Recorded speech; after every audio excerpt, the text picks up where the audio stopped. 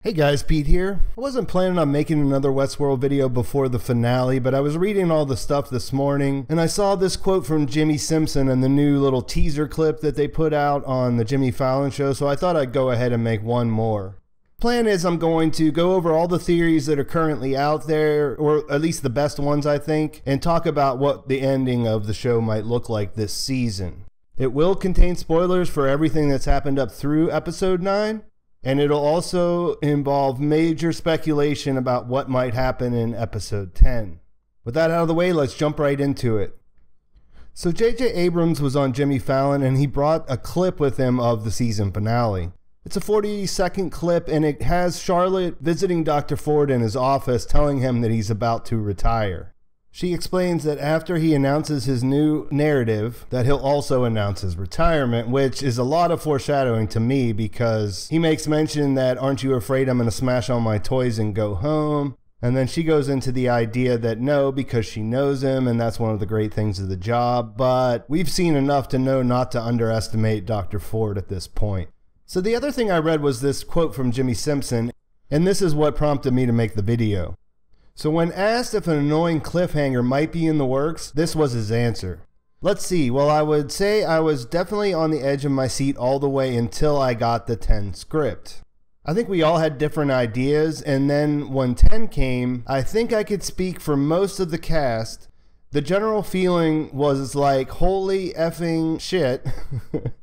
Because basically what they've done is they've somehow tied up everything you wanted to know and then pointed out this whole world of other stuff that you hadn't really thought of that now you really want to know too. It's not some bullshit cliffhanger where you're like, oh, what now? It's like, oh my God, thank you, and I can't wait for more. So I think we can all agree that that sounds pretty exciting. Now let's look at all of the things we want to know answers to and what I think are the best theories about their outcome. Usually I just try to present the different theories and possibilities, but at this point we're at go time, so I'm just going to lay it out there what I think is the most likely ending. So we can't have this conversation if we aren't all in agreement about the 3 time frames that exist in the series. We have an anchor character who shows us what they are, and that's Angela. She exists in all 3 time frames, and her character is different in each one. She carries a parasol in the oldest time frame. This is 35 years ago roughly, and it's the period of time before the park actually opened and welcomed in guests. The next period of time is when William and Logan were there. If you're getting really confused or if things are throwing you off, just think about it like this. All of what we see there happened 30 years ago. The big scene that made this confusing and made a lot of people doubt the multiple time frames was when Dolores walks off into the woods and sees William. In reality, he's not actually in the woods. She wanders off glitching out and she starts to have memories that overlap. So she's remembering something that happened 30 years ago rather than those 2 events being something that happened back to back. We see this with Maeve all the time. She even tells Felix that she can't tell what's now and what's then, and that is all the real evidence we need on that. Now, where the Man in Black is in the park and what we see with Ford and Charlotte and everything else going on, that's in present time. So roughly 30 years ago, Angela was a greeter. We saw her welcome William to the park, and in the present time, she's working with Wyatt. So the fact that William and the Man in Black are in the park at different times is indisputable at this point. The next thing we're going to find out in the finale is that he is actually the Man in Black. This has been a popular theory since episode 1 or 2, and there's really no other logical conclusion. I know some people hold on to the idea that it might be Logan, but that just doesn't hold up if you really look at it. So that's going to be the first reveal, is that Man in Black and William are the same person. In the same way that they started showing the logos at different times to sort of push the idea that there were multiple time frames, they really accelerated showing this knife over and over again in the last episode to show us that that knife has been wielded by William and wielded by the Man in Black. I think we're also going to find out how things play out between Ford and the board. I think he's anticipated their movements on trying to get rid of him, and this entire narrative thing is going to be him playing his ace. I'm not exactly sure how that's going to play out and what role Maeve plays in it, but I do feel pretty confident that Dolores will turn out to be Wyatt in the narrative. Why do I think that? Well, for one, it's a popular theory that a lot of people have broken down, and it makes a lot of sense. If you look at the photographs of the scene where Dolores is standing, she's sort of in the same place that Wyatt was in Teddy's old remembering of it.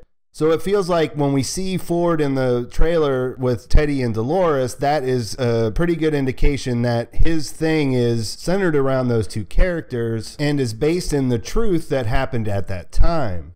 We know Arnold was killed, according to Dolores' memory, but we don't actually know what Dolores' cornerstone is. As much as the cornerstone has been emphasized all this time, especially when it comes down to Maeve overwriting her own and how they've been revealing that, we have no idea what the current day Dolores has as a cornerstone. The Man in Black came to the park with a test. He says it was to see if he could feel anything once he killed Maeve and her daughter, but what he ended up finding out was that he saw Maeve appear to be alive. Really alive, like almost in comparison to himself, you know, where he doesn't feel like he feels anything.